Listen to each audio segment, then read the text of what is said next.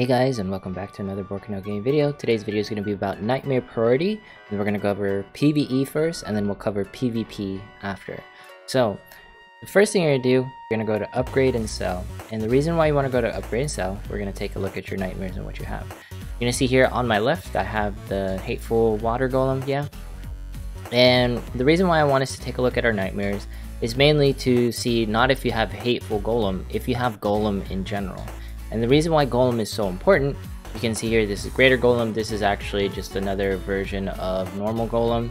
So at this version, you know, ideally you get Hateful Golem. I'll have like the drop tables in the links below for the Google Sheets that shows where you can get these nightmares. But ideally you get Hateful Golem. And the reason why is because you'll notice that he has Blessed Armor too. And the reason that you want him is because if you don't have Library Wisp, he provides two buffs to you, physical and magical, right? And the reason why that's important is because buffs last pretty much the whole entire fight. So whether it's PvE or PvP, you want to buff as soon as possible. That is like the #1 priority, because we all know about buff snowballing, and I'll probably cover like snowballing buffs in a different video. So after you verify you have Golem, if you don't have Golem or if you don't have Library Wisp, ideally get him.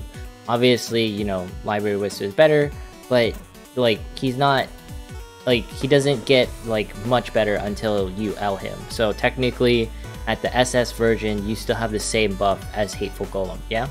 So the next buff that you're going to be working on is getting Hateful Hound. Hateful Hound, he drops from certain story modes. If you want like the highest stat one, quote unquote, which doesn't really matter because there's not really much of a difference. There's like a 4-point difference between the wind one and the water one. But this is the only nightmare currently out that provides physical and magical attack boost to your front line in Colo and in PvE. And ideally, you can, it's actually better to cast the attack one first. But the thing is if your enemy team has Library or if you have a stronger buff, obviously you would cast a stronger buff. But whenever Mitra comes out, and Mitra is going to unfortunately be a paid nightmare, he's pretty much going to be like the premium tier like attack buffer, yeah? But for now, like everyone can use Hateful Hound, and Hateful Hound can do the exact same job. And the reason, and I already talked about why he's important. Yes, it costs 200 SP. Ideally, your supports are wearing, you know, for example, the Hateful Golem and the Hateful Hound. Ideally, those go on your supports, and your vanguards can run like the strong, like SR nightmares that they need to run. But these guys aren't bad for stat sticks, but they're mostly here for, you know, being able to buff at the very beginning of a fight, yeah? And the next thing that I want to cover is nightmares that specifically debuff. Now, nightmares that specifically debuff, there's two of them. There's Hateful Bird and Hateful Plant. Really quick, the reason why I'm not using Fina is because look at this. Song of Camaraderie 1 moderately raises attack, right? Moderately. If you look at Hateful Hound, it's greatly, and it has 2 on it. Fina doesn't get her buff until she evolves, as in she doesn't unlock the ability to greatly raise attack, which is a huge issue because I don't believe you should technically evolve Fina because the resources are so expensive.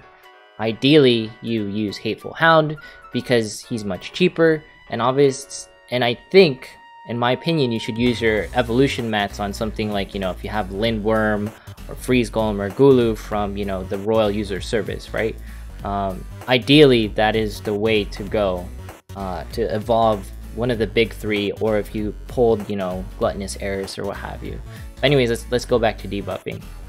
Now, Hateful Bird and Hateful Plant, for PvE purposes, this is only going to be used at the boss phase, and then in PvP purposes, you'll cast this as soon as, you know, the buff phase is over, because you want to debuff your opponents, right?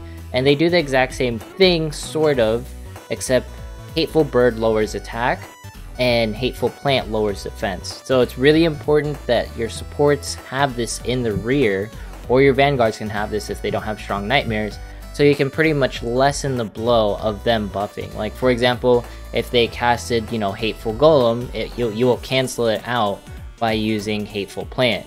If you casted, you know, Hound, then you can pretty much negate it by using Hateful Bird, right? So on and so forth. It's like it's all to prevent everyone from buffing like crazy, whether it's in PvE or in PvP, because buffs are extremely powerful in this game, especially in the late game phases when the CP differences are much closer. In the early game, it doesn't matter as much, but in the late game, like buffs, they carry like Hollow very hard, and the same thing with any PvE fight that's fairly difficult. And as we are moving into like the later phases of the game, like for example when we go into story and then you go into events, Memory of Dolls, in hard mode there is going to be, you'll see here, verse 12 is 140k rating, which is 140,000 points to do it. I don't think a lot of people will be able to do that. I think like the best, most free-to-play players can do is like verse 4 and like up to verse 6. And you can do verse 6 with lower CP so long as you are managing your buffs and debuffs appropriately. Debuff on the last phase, buff on the earlier phases, etc, etc. The next thing you're going to do after you debuff, depending on the situation. Simone is from the Metal Exchange. If you're not sure where to get her, this is for the Nier event. Yeah, you can see Simone on the right.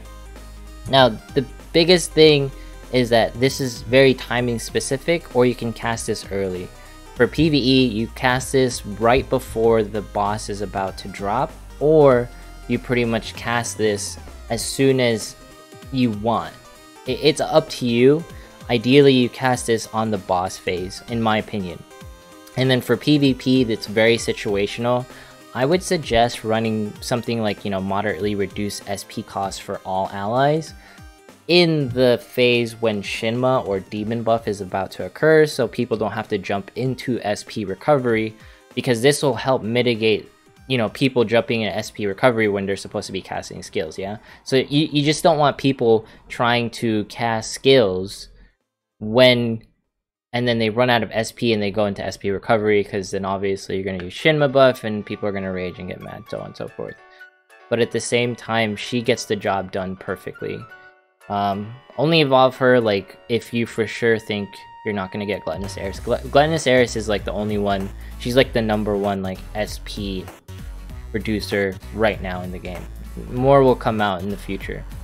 So after we've talked about SP reduction, there are other like SP reduction nightmares like Drizilla and Clock Rabbit, but honestly in my opinion I don't think they're worth, because they only reduce like certain skills / weapons. Personally I just don't think it's worth, because it's 50 SP and that 50 SP could be used somewhere else. Unless you're running like a mono like elemental grid, which is perfectly fine, then obviously you would cast Drizilla. Like for example, you would technically want to run a mono water grid if you can, or specifically like verse 12, like verse 9, all of these future hard mode events for the Nier. Drizilla is going to be an MVP because ideally you're running just water. For that situation in PvE, it would be very ideal. In PvP, it's harder to say because not everyone can run mono grid, because not everyone can afford to run even just mono weapon. Anyways, now that we've covered those, let's talk about the actual effectiveness increasing nightmares. Now this is obviously dependent in PvE based off of the boss you're fighting. Since we are in like a fire, like technically like we are fighting fire enemies, because Simone and pretty much the Nier event is all fire types, yeah? You click here and then you tap this thing, oh, and then you click her face. It'll say she's like a fire type. You can also like go all the way back here and just click her face right here and it'll do the same thing. So most of the enemies will be fire type, so you wouldn't use a Gulu, you'd use Freeze Golem, etc, etc. Now you don't have to like use Freeze Golem. The alternative to Freeze Golem is Bondage Alice, which is the nightmare version of Alice, which is right here, right? You could use this free nightmare. You can get her in 4-10, I believe, for Alice story mode, and you know, you don't have to level her up, and she's a free nightmare. Yes, she costs 50 SP, 200 SP in Colo, but you know, she's a freeze golem alternative, and she will be useful for fighting Simone in the future, especially for hard mode, or just even like fighting Simone on verse 8. So that's something to look forward to. Like, as a free to play, this is very available to you. Now, probably like the most complicated thing, and I really like digress, this is technically situational. You can cast stuff like Digitalis or nightmares that are similar to Digitalis, and this is of course if you're countering someone with a specific element. So it greatly reduces the effectiveness of enemy water skills. So this mainly applies to like if you're fighting like Jormungandr, or if you're fighting like, you know, for example, if you're fighting Simone, you can find the nightmare that greatly reduces specifically fire water skills. Yeah, there's a free nightmare, I'm pretty sure. Yeah, so there's Nightmare of Depravity, which you can get from Cinderella's story, and it will this is probably going to be a very premium tier nightmare. Or you can get the Machine Life form. Machine Life form you can get from the actual, I think it's gun version. Is it gun version?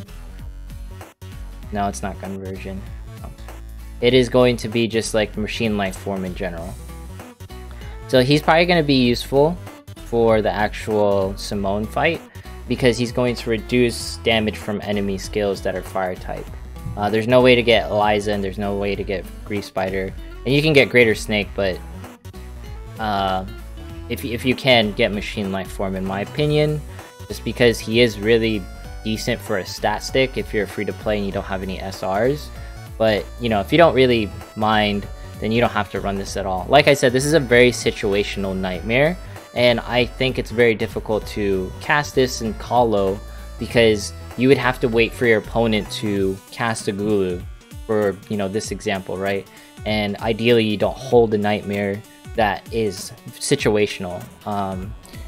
All of the nightmares that I've included that are technically like more free to play, ideally your supports are running it, and your Vanguard are running like nightmares as strong as possible. Anyways, this covers this video specifically for Nightmare Priority in July 18th, 2020, because this will change as we progress into the game. Yeah, as we go into the game, we'll get different types of nightmares that can do different kind of things. But just to recap, the biggest things that you're going to want is you're going to pretty much you want to buff in the very beginning. So you want to use Hateful Golem and Hateful Hound, and then after that you want to time your debuffs. Specifically in Colo, debuff as soon as possible. Yeah, Hateful Bird, and then Hateful Plant, and then in PvE you'll debuff at the boss phase.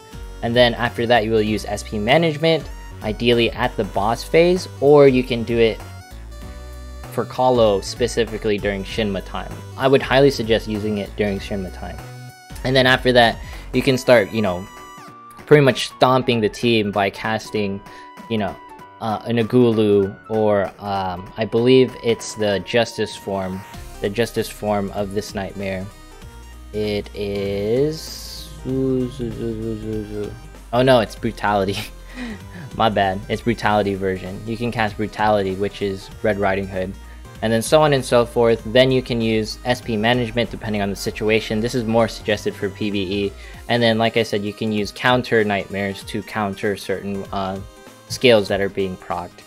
Ideally, I highly suggest getting Nightmare of Depravity, because it's going to be very useful, or getting Life Form S on my right hand side.